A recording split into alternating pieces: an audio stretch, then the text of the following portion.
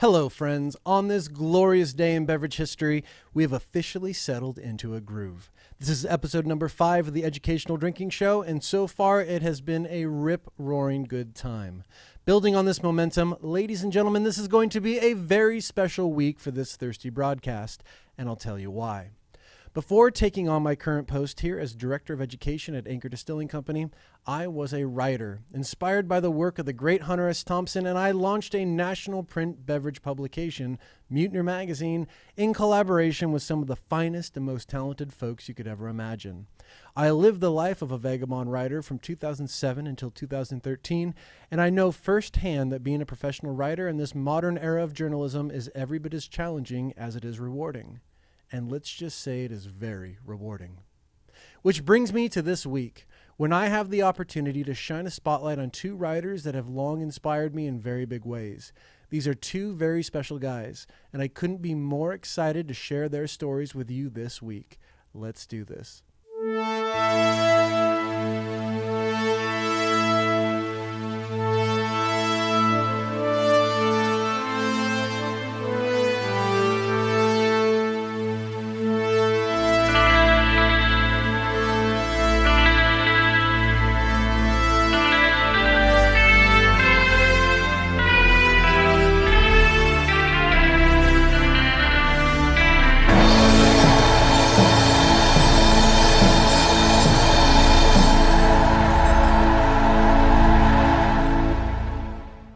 This episode of the Educational Drinking Show is sponsored by Junipero Gin, which is the original American craft gin going back to 1996 and the pioneering work of Fritz Maytag, which also makes it the gin of San Francisco. At 98.6 proof, it's a bit stronger than most gins and perfect in your favorite gin cocktail.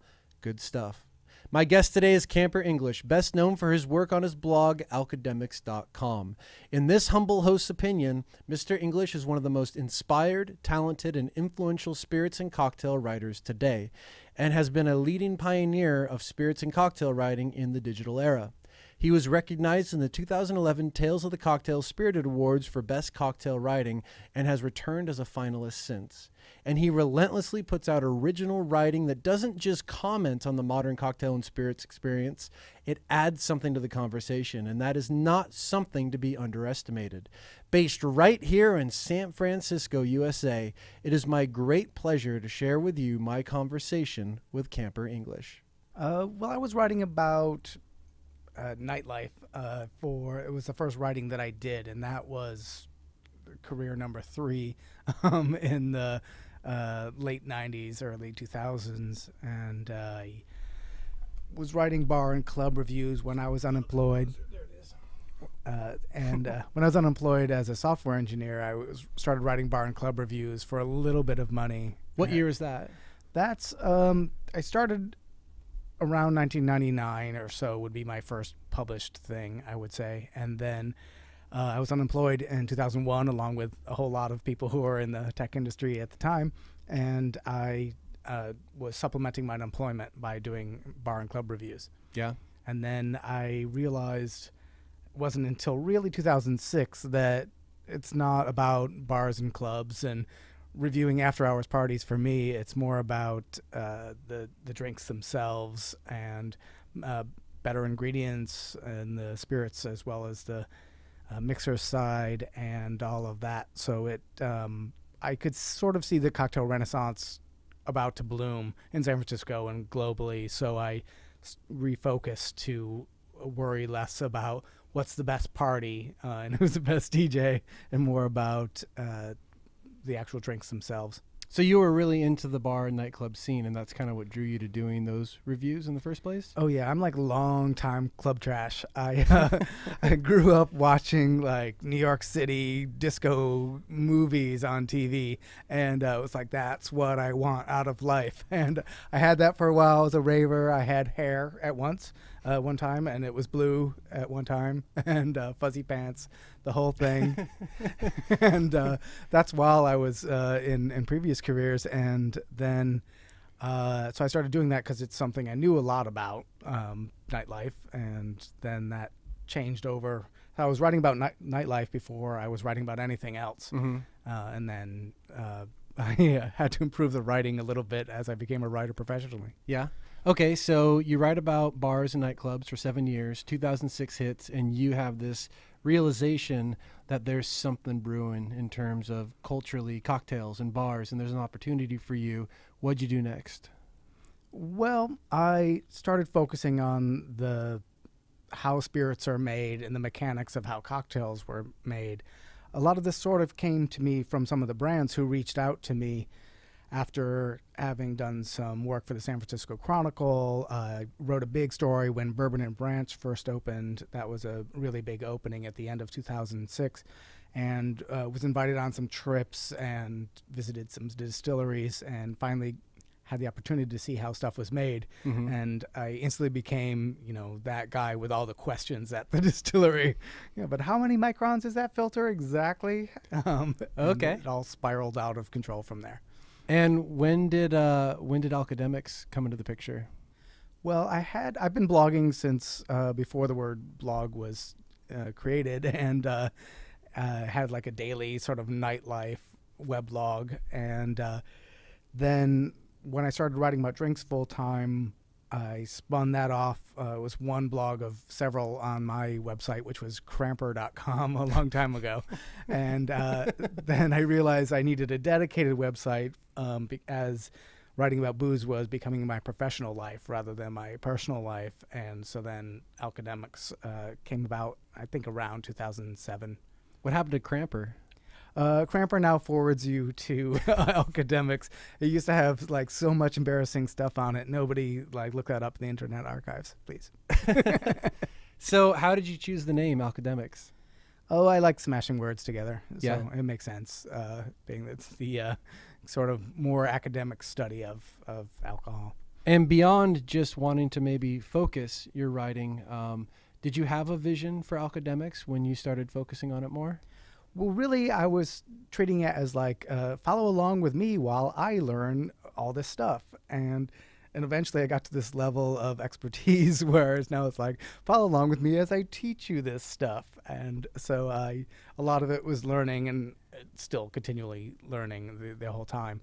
But now it's a lot of my sort of career has shifted into talks and cocktail contest judging and things like that. So it's definitely more of an authoritative voice than it used to be. When it was I don't know what the heck I'm doing, but it sure tastes yum. When did you realize that Alcademics was potentially relevant to the culture and industry? Oh gosh, I don't know. Is it? I mean, I had a big discovery on ice a while back, and that spread the word a lot further. Tell me about that. I was studying how to make clear ice because I went to some seminars about ice programs in New York bars, and the science behind it that the people were talking about seemed rather flimsy, and I decided to test all the theories I had read about and see what really worked in sort of a scientific methodology. And I spent about 9 months before I figured out a super easy way to make clear ice, and then I've been talking about ice ever since. So it got a lot of attention, and people really related to it.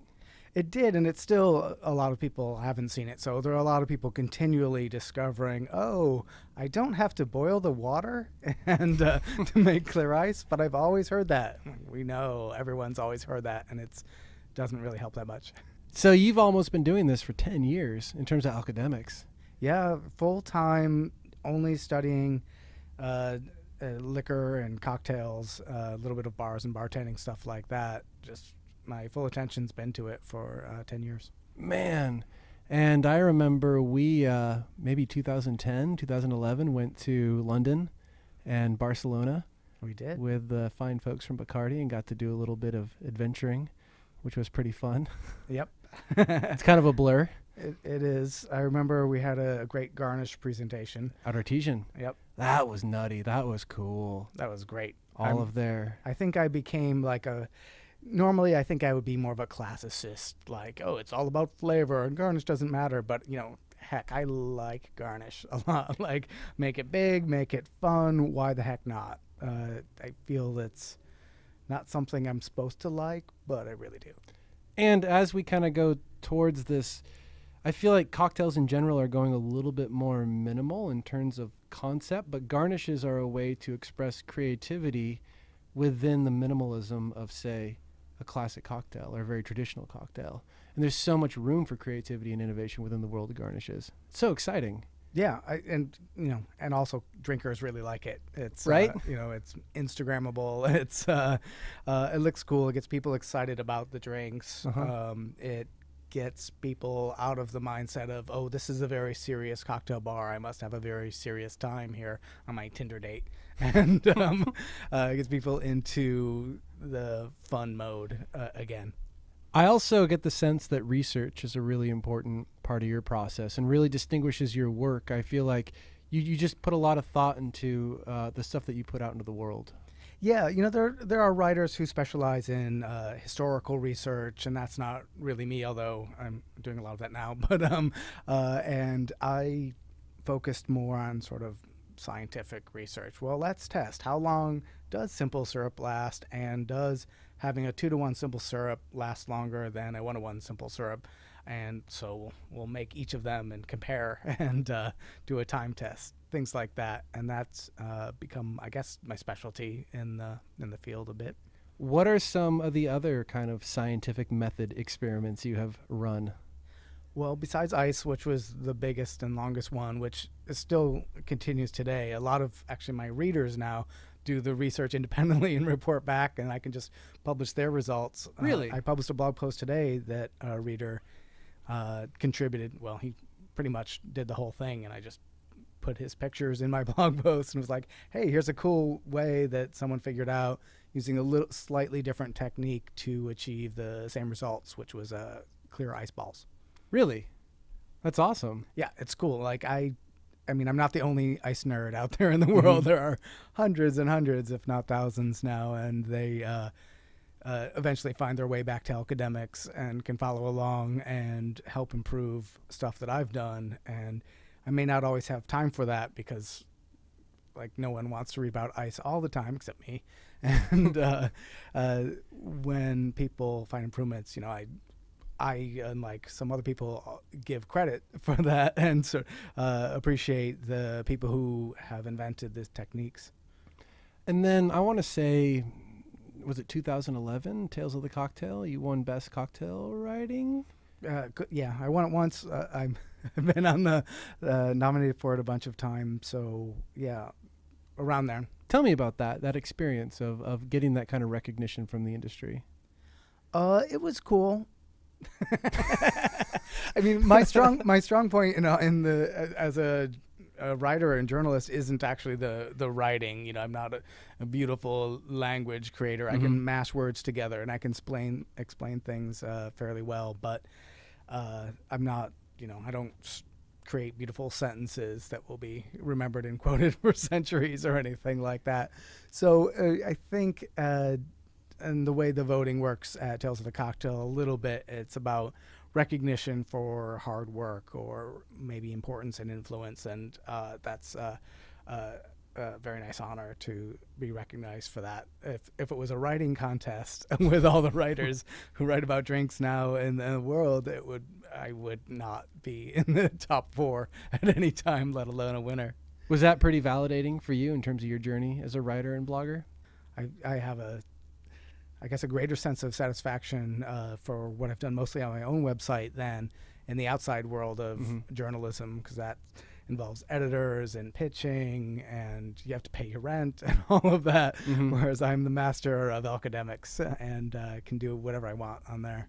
And in terms of that, it's really interesting because on the one hand, you're kind of riding this wave of a renaissance or even a revolution of cocktail culture. But on the other side, there's also this revolution of media, and you're kind of at this intersection of both of those. So everything that you're doing is really kind of pioneering in a sense because it hasn't been done before at this level. Well, everything's changing for sure.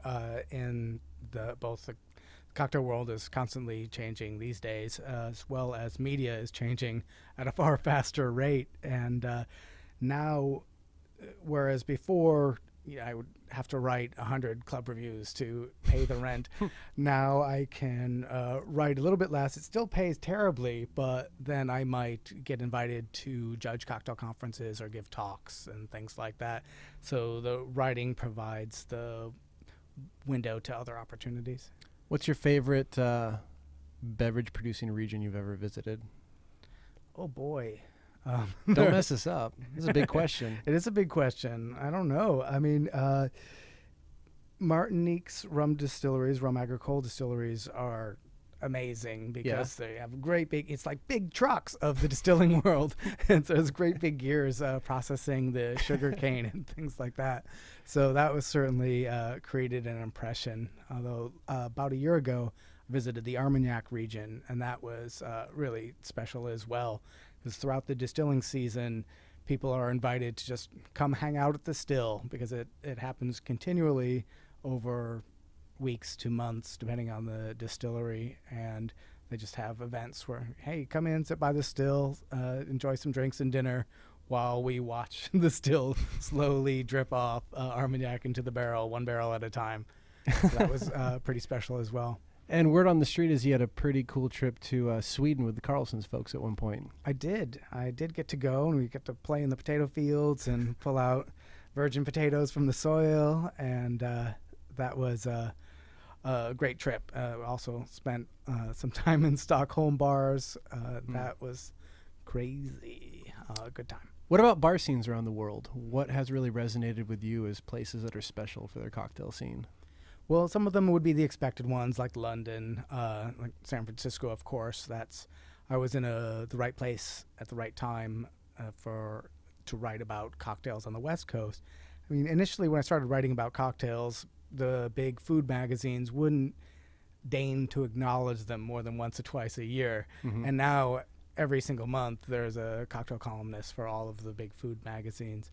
But so it was really hard to get stuff published back then. And as that in San Francisco was one of the leading cities of the cocktail renaissance, so we had people like Scott Beatty and Duggan McDonnell and the folks at Absinthe doing really cool, innovative stuff in San Francisco, but it was really hard to bring any attention to it at all. Mm-hmm. Now we can look sort of globally and continue to see cities changing.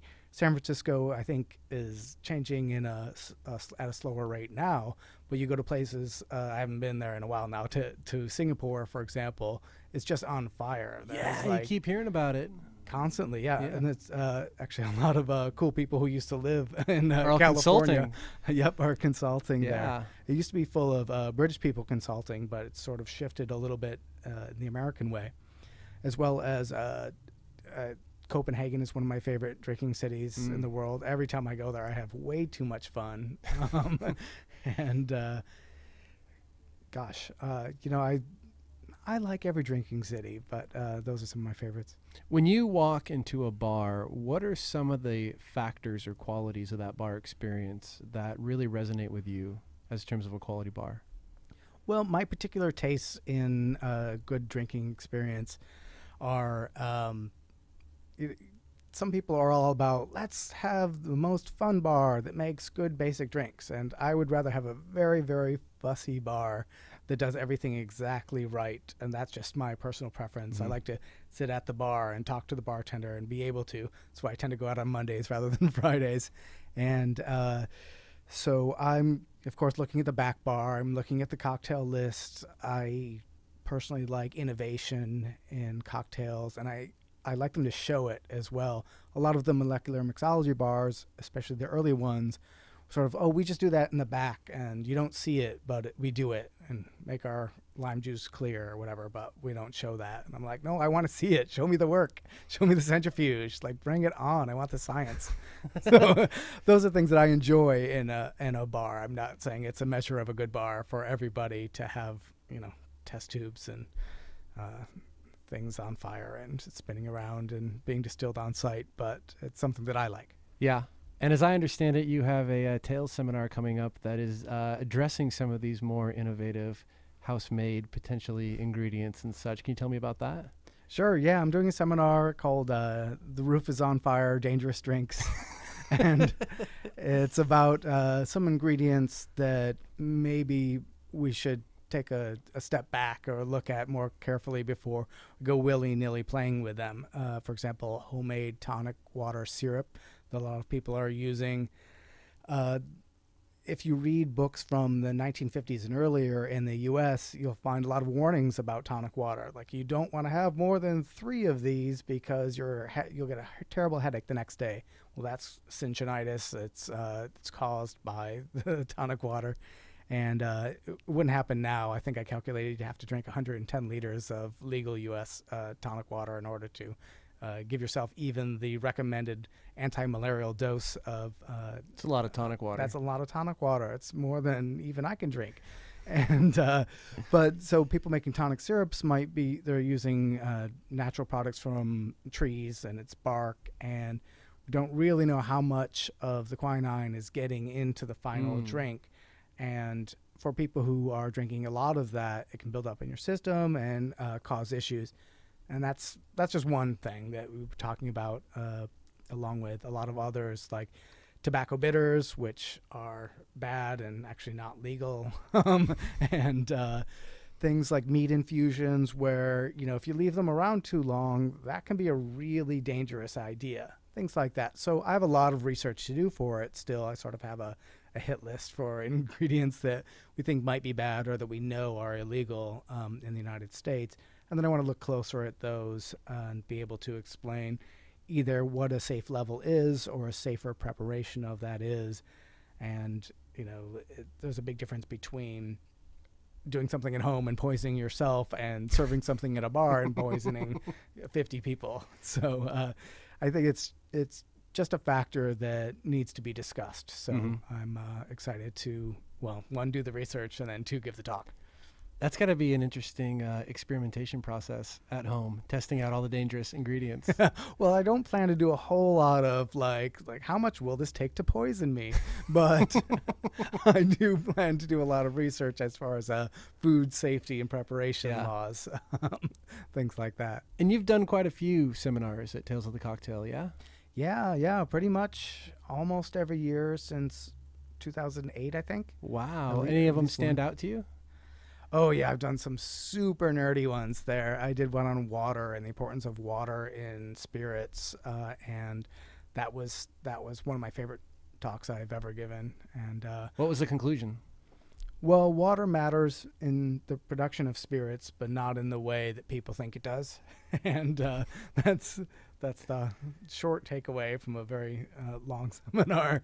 We also talked a bit about ice and about carbonation and things like that in it. We did a cool tasting where you take little bits of mineral powders and put them in water, and then take the same Scotch whiskey and pour equal parts Scotch and water with only 1 mineral added to each. And the whiskey tastes dramatically different with each of those different mineral waters. So that's post-distillation, but that matters a lot, it turns out, as well, which is something I went into the whole experiment thinking it's not important at all. Like, everybody goes and shows you their well, but when they reduce spirit to proof, they're using 60% just reverse osmosis filtered tap water. And all of that special water that you got shown, the stream or the cave or the reservoir and all of that, that's like 13% of the bottle. So is it important at all? Well, yeah, it's super important, but not in the way that we think. Wow. And you did a really cool study on sugar too, right?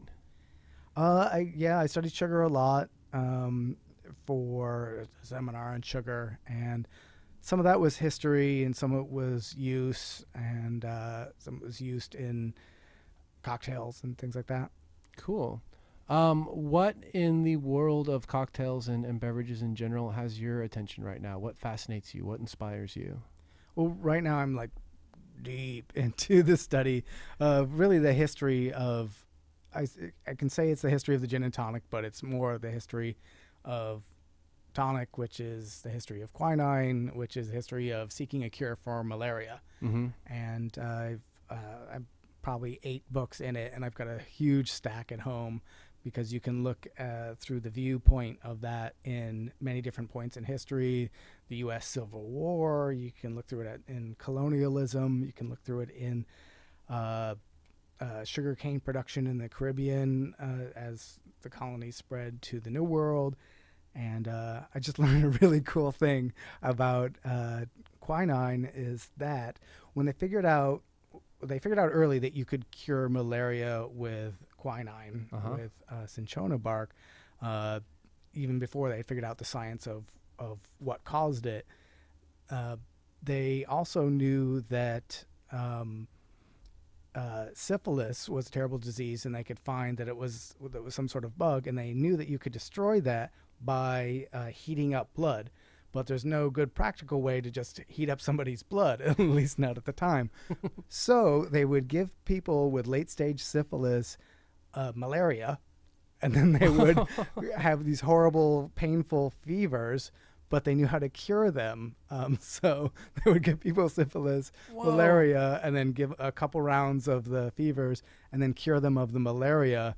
And that, in, say, 50% or so of the cases of syphilis would cure the syphilis as well.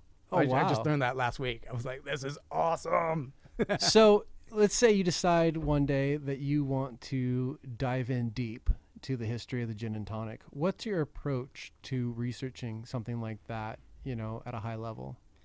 Well, usually I'll just start with a scrap of something and then get interested about one aspect. I'm like, oh, that's cool, and then research that more.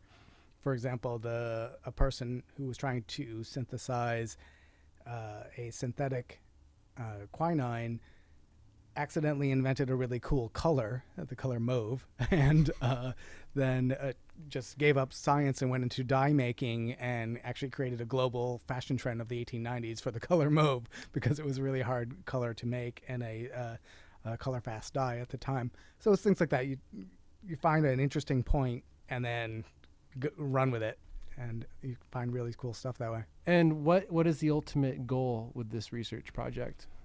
Well, I'm hoping to do some sort of book or books, self-published or not, but right now I can't stop reading about it. I'm really obsessed with every little facet of it because it's pretty much the history of civilization for the last 300 or 400 years.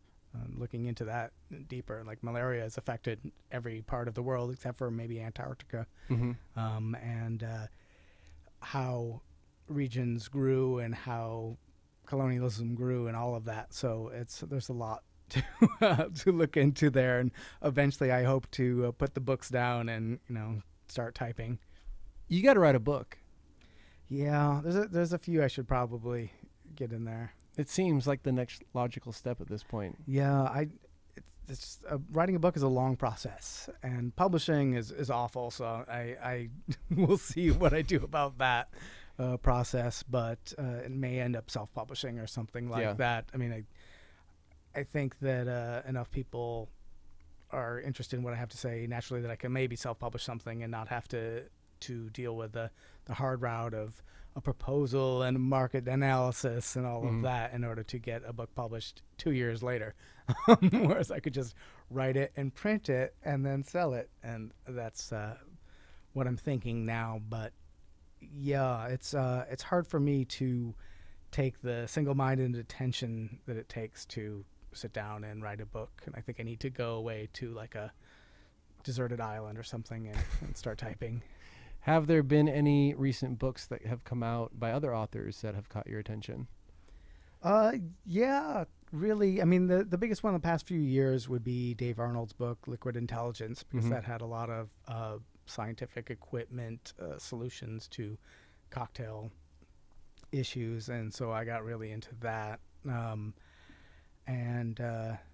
mean, I continue reading a lot of books, but that's been, I think that would have the largest impact for me in the past several years. Amy Stewart's Drunken Botanist was an amazing book. So good. And it made me just want to research more about everything. That actually has a great chapter on tonic water and quinine as well. And I learned a couple of things from that set me off on a long, dark journey that I'm currently still on. That's awesome. Another memory that comes to mind in hanging out with you is I went to a party at your house, and the drinks were awful. They were absolutely terrible. And I think it was because you were cleaning out some press samples of the stuff that couldn't hang, and boy, it couldn't hang. It could not hang, but I gave a lot of gag Christmas gifts to the attendees of the party. I think the rule was that you could drink anything in my collection. It's just my liquor cabinet, but you had to take something from like the bad pile of stuff that I was trying to get rid of. So all of the flavored moonshine products ended up going as gag Christmas gifts and things like that. But the birthday cake vodka. Yeah, I did one set of experiments for a talk at Tales of Cocktail last year. I was like, well, if I could just get the flavor out of this flavored vodka, then I'd at least have something to use to disinfect the bathroom, but if not drink. But it turns out you can run cake flavored vodka through a Brita 100 times, and the cake flavor stays in. And you did this experiment. I did this experiment, yes. And failed miserably. I did fail. Although I did find if you dehydrated cake-flavored vodka, you could find out exactly how much sugar is in flavored vodka, and it's a lot in the more confectionery flavors because it tastes like sugar. Well, there's actually sugar there too. And then that sugar actually tastes like cake frosting. It's almost like they infused vodka with cake frosting to come up with cake frosting flavored vodka. What are you going to do with all this knowledge? Oh, I don't know. I'll probably forget it, or hopefully some of it I'll write down.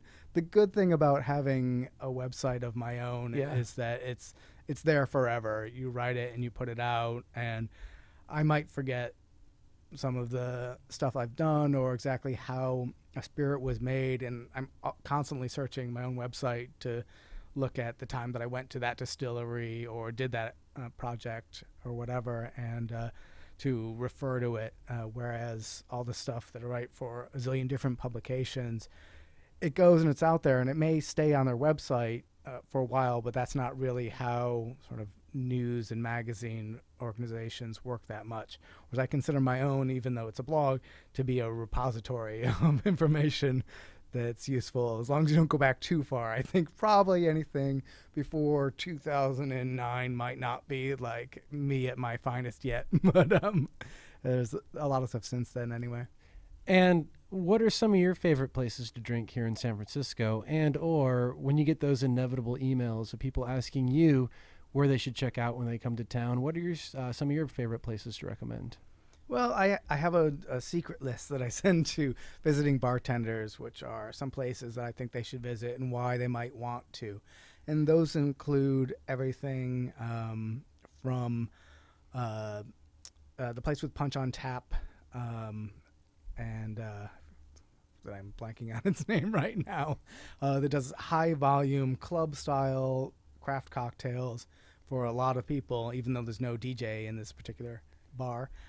Two places that are so fussy and uncomfortable, but the cocktail programs are amazing. So that would include Bar Agricole, which is one of my favorite bars on the planet, which sources their brandy barrel by barrel individually. They're like, oh, we're out of Armagnac. I guess we'll have to fly to France. Like, that's cool. Like, I don't know of any other bar in the U.S. that does that. They buy their cognac, Armagnac, and Calvados by the barrel, have it proofed to their specifications, usually a little bit higher than 40%, so that it's good for cocktails. Have it bottled up and imported by an importer they work with for that, because you can't just buy a barrel and put it on a boat, and sent to the bar. And then from that, every other ingredient in a single drink. It sounds simple, and they may only list 3 ingredients, but it's like, well, we had to design the bitters for that drink, and we asked this producer to make the syrup for us and all of that. So it's a lot of work going into a very simple sounding drink, and everything tastes like a big scoop of dirt in every cocktail. So it's one of my favorite places to drink. And it goes back to that attention to detail that you were talking about that's so important to you before. Yeah, exactly. I don't think are thinking too much about what's going to sell the most here. I think they're thinking like, how do we make this the best? And then maybe we'll compromise from like how much money we could spend per drink to like a practical solution of a drink that's great with that reflects our values and is a good drink for a lot of people. So that's why I like that place in particular. Although there are, gosh, so many good bars in San Francisco. I think Comstock Saloon comes in at one of my favorites, just because they have the most boring cocktail menu in town. But you don't order from the cocktail menu. It's well known. You just have a bartender's choice for every drink, and they do such a great job with that not every bar does, who promotes a bartender's choice selections. That I'm just always happy every time I go into Comstock Saloon. Always have a good experience there. Do you have any thoughts on the overall kind of state of the bar scene here in San Francisco and where it's headed? I think where we're headed is a little bit entrepreneurial, as far as the bartenders who sort of hanging out in San Francisco for a long time are now sort of opening their own bars and becoming a little bit more conservative with what they'll serve, because now it's their profit center. So we're seeing a lot of bartender-owned bars, which is great, but also drinks that don't stray super far from a brown bittered and stirred beverage in a lot of places. And so that's a little bit, I guess I would say, disappointing to me. But on the other hand, a lot of the people coming up in the industry who are now at the bartender level, it's not their bar. They love being creative and getting crazy with garnish and everything else like that. It's exciting to see what those folks are doing. And in talking about those kinds of bartenders, what are some of the spirits, the categories that are really on trend in terms of being creative? Well, right now, I think people are finally playing with brandy a lot more than they were in the past, all sorts of brandies. And part of that is because the prices are coming down a little bit. People are making brandies for mixology, and that's a great thing on all sides. And I'm happy to see that, as well as custom ingredients, I guess, have been a thing for a while, but now people are being smarter about it. I believe it was Johnny Raglan who told me at Comstock when he was there that it's like, I'm not going to make a tonic syrup because I know I can't do better than Fever Tree Tonic. Like, it's great product, and mine is going to be brown if I try to make it, so why do that? So the smart choices that bartenders are making are really interesting. I'm now deeply into the why question. Mm-hmm. Why did you make it with this? Why choose that ingredient? Why is it here on the menu as opposed to there? And things like that. Interesting. Yeah, brandy's an interesting category. We used to work with a Brandy de Jerez, and like, it was amazing, and just people don't really know about it, and there's so many kind of expressions of brandy within the brandy category. Yeah, it's a really scary category to consumers still, I think. Yeah, so much opportunity. I don't think it brings to mind anything immediately. Brandy, okay, well, I really like a cognac or whatever, and it's too much. The category is sort of too big and not familiar enough, but you can make some great cocktails with all sorts of brandy. Okay, random question here. As I grab myself a little bit more delicious English Harbor rum, which we are drinking out of our it's not a late night show without a late night mug, even though it's the middle of the day. I thought we were supposed to pretend it's coffee. It's absolutely coffee. Yes, because we're staying up so late. I know, right? It's 10 after 5. Precisely. You got to tell me about these glasses that you got. I know you busted them out special for all the fans out there. I knew I wouldn't be recognized without the glasses. What's the whole story behind the glasses and all the selfies with all the fans at Tales and whatnot? It's mostly with friends more than fans, I would say. But my last pair of glasses, I was on a plane to New York, and some San Francisco hippies next to me took the opportunity when I was in the restroom to get up and use the restroom and spill my drink all over my laptop and knock my glasses off the chair back and step on them, breaking them in half. So I needed a new pair of glasses relatively shortly thereafter. So I went to a lens crafters and was like, I'm not going to find what I need out here. I'm going to find it in your bad drawer of the glasses that don't sell. And they're like, well, all right, whatever. It's over there. And I put them on and looked up, and everybody started laughing at me from behind the counter, which I'm pretty sure they're not supposed to do at LensCrafter, but I was like, sold. And so my big, giant, goofy glasses have been, I guess, a key identifying factor ever since then. I don't plan to wear them forever, but, I do need them to see in case anyone's wondering. And, they're just, I think they're fun. They're sort of reflect the personality of someone who's a nerd but not serious. So you hate hippies, basically. That's what that story's about. That's pretty much the conclusion you should draw from that story. Good. Yeah. That origin story was way better than I anticipated, actually. Well, any story with LensCrafters in it is going to be good, to be honest. It's a really low bar. Yeah. Where are you headed next? What's next for you? Next, I'm probably giving a couple talks in Chicago. Not really sure on what yet. And I'm going to Las Vegas. I'm going to see a 20,000 person stadium with a big cocktail ice program. I'm so excited to see what. When that are you looks doing like. that? In April. Yeah. And for WSWA? I'll be there for WSWA and then heading off to see some cool Vegas size cocktail programs. I'm going to see the liquor room of a casino where they pump vodka from like one room to 28 bars.